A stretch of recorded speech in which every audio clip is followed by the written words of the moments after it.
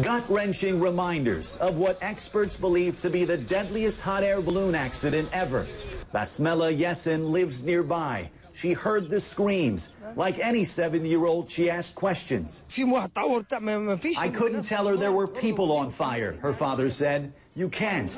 I was trying to convince myself it didn't happen. I couldn't believe it.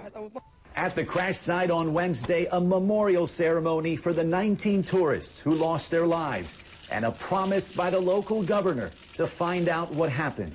We will let them know all the details. They have the right to know that. A day earlier, a tourist captured the balloon's final moments. Investigators say the balloon was seconds away from landing when things went horribly wrong.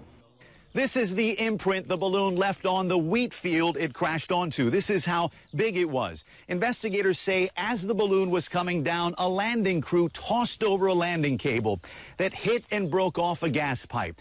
That set off a fire that launched the balloon right back up in the air. At that point, the 21 people on board had seconds to decide, stay put or jump out.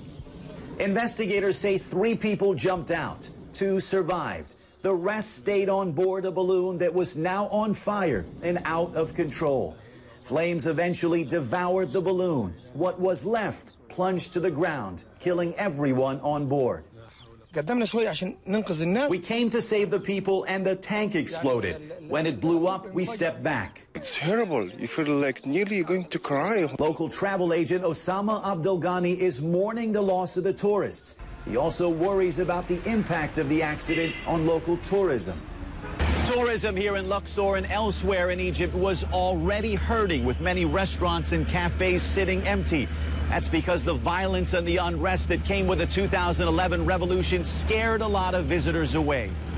Government officials and business owners here are already on a campaign to remind tourists of what they call a solid safety record for hot air balloons. This is the first time with victims, as we have seen, and that's why we think that this incident will not have a big or a decisive impact on the flow of tourists to our governorate. For now, tourists visiting Luxor will not be able to ride its famed balloons until investigators find out the exact cause of Tuesday's crash.